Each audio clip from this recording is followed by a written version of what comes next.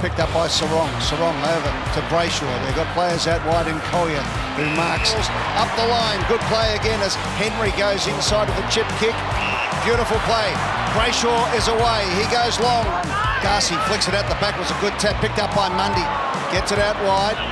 Waitman did well for the Dogs. High tackle on McRae. No, says the umpire. Brayshaw keeps it in play. Brayshaw might have a go from here. He does! Brayshaw kicks an absolute belter! What a goal! Low to Tucker. Might open up now for Fremantle. There's Jermaine to Brayshaw, who wanted to go across the ground. He'll send it long to half forward. Mundy's made some space. Bonapelli just slaps it outside 50. That was great play. And Geray's held up on the tackle. Ball out wide. It was on the head of English. So Wilson rising with a strong spoil. Brayshaw, Wilson, Aish. Fremantle desperate not to concede another before the half. Brayshaw steadies and Fife stands strong. The Western Bulldogs defenders, where are you going to kick it because you're looking there? Fife getting busier.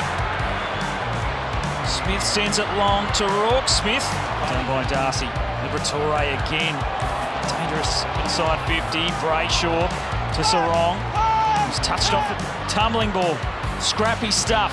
Fatigue setting in just before three-quarter time. Brayshaw will dance his way through. He's taken beautiful grabs himself. He's had a big night. Just not quite as good in front of the sticks tonight, but she's their tired bodies out there at the moment. Brayshaw. Sarong tonight, but you'll have to get that sorted out because he's too good a player.